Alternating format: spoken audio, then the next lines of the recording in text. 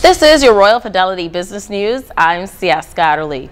More than 25,000 young people have passed through Junior Achievement, a program designed to teach students how to properly run a business. Sparks, a company sponsored by Commonwealth Bank, set a record by taking one of the top 3 spots in all 8 categories.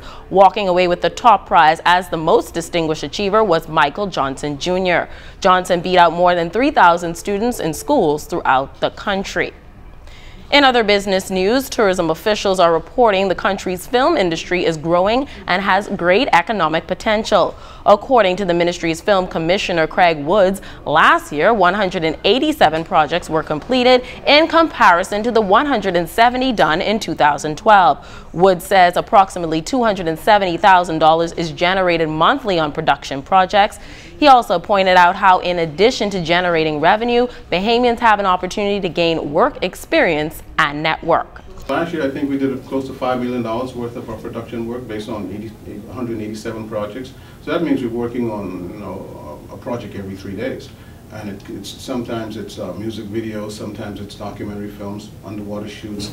Last year we shot 5 films, and that's when the big magic happens. That's when a lot of eyeballs on the Bahamas.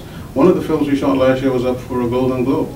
And in international news, U.S. cupcake chain Crumbs has said it will shut down all of its shops a week after its shares were suspended from trading on the NASDAQ index. It had 65 shops in 12 states and Washington, D.C. Its fortunes began to decline as its cake sales slowed. Crumbs reported a loss of $18.2 million last year, which came on top of a $10.3 million loss in 2012. This has been your Royal Fidelity Business News. I'm C.S. Scatterly.